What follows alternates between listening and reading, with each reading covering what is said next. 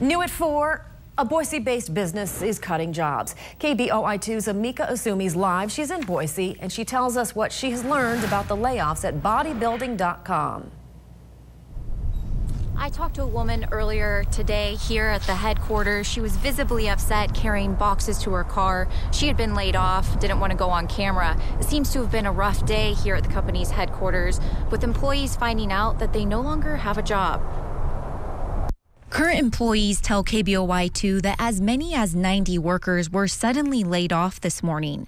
But Bodybuilding.com has not confirmed this number. The company tells KBOI2 in a statement that today Bodybuilding.com announced an organizational downsizing.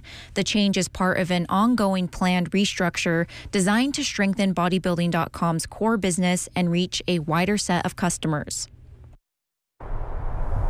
The company started here in 1999, but the CEO stepped down just last year. Live in Boise, Amika Asumi, KBOI 2 News.